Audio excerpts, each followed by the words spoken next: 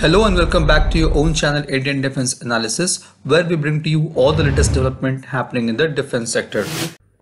DRDO's long-range glide bomb (LRGB) is an inertial guided bomb which is an upgrade from existing laser-guided weapons, having limitations such as range of delivery from the target and susceptibility to environmental conditions.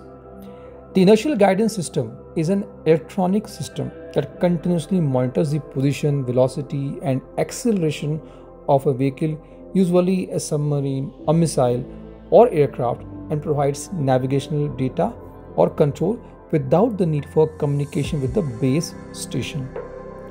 When this is installed in a bomb, the system can help navigate bomb to its designated target by continuously providing updated navigation inputs.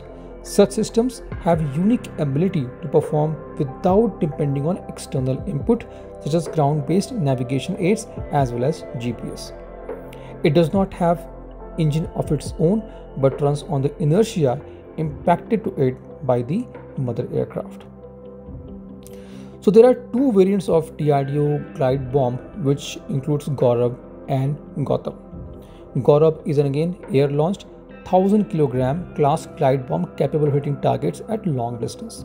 After being launched, the glide bomb steered towards target using highly accurate hybrid navigation scheme, which is a combination of INS and GPS data. GAURAV has been designed and developed indigenously by the research center Imarat RCI Hyderabad. It is a winged version of glide bomb having a range of 100 km. There are three versions of this bomb depending upon the warhead it carries, which includes pre-fragmented warhead, penetration cum blast warhead, tandem pre-fragmented warhead. Now talking about GAUTAM, it is non-winged version having a range of 30 km and in future its range will be enhanced to 100 km. It weighs 550 kg. There are two versions of this bomb, which is pre-fragmented warhead 1 and penetration cum blast warhead. Now talking about the accuracy of the LRGBs, they have circular error probability of less than 15 meter.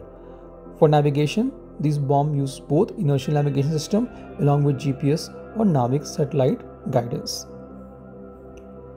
Now talking about developmental update, on 13th August 2024, DRDO has successfully carried out the maiden flight test of LRGB GAURAV from Su-30 MKI platform of Indian Air Force.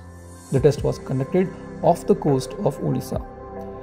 During the flight test, the glide bomb hit the target erected at Long Wheelers Island with pinpoint accuracy.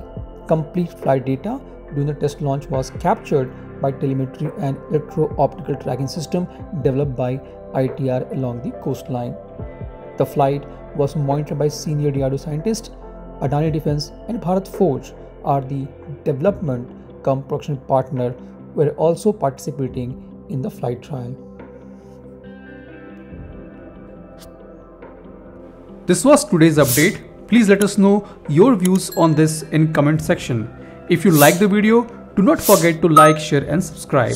With this, I would like to say goodbye and Jai Hind. We will soon back with more interesting and amazing development happening in the defense sector.